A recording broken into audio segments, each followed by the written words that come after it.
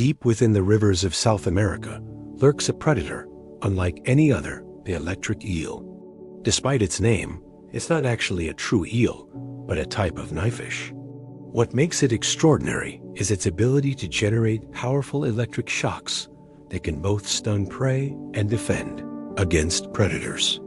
With specialized electric organs that run along most of its body, the electric eel can produce up to 600 volts, enough to knock out a horse in rare cases. This shocking ability makes it one of nature's most fascinating hunters. The eel doesn't use electricity only for hunting. It also relies on it for navigation. Living in murky waters where visibility is low, the electric eel generates small pulses to detect its surroundings, almost like a biological radar.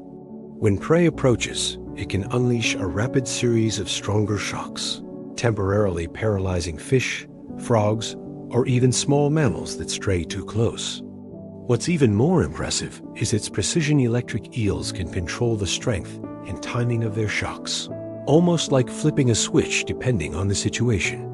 But the eel's shocking talent has inspired more than awe.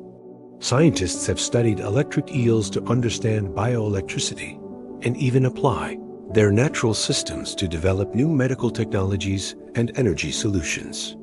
This creature, feared by many, holds secrets that may one day power innovations in human life. So the next time you think about electricity, remember nature had the idea long before us. Could the electric eel's shocking gift be the blueprint for our future energy?